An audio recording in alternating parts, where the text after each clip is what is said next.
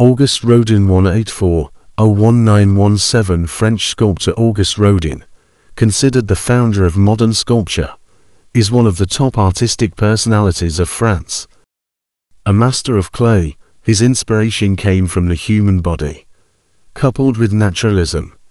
He was also influenced by his mentor, animal sculptor Antoine-Louis Barye.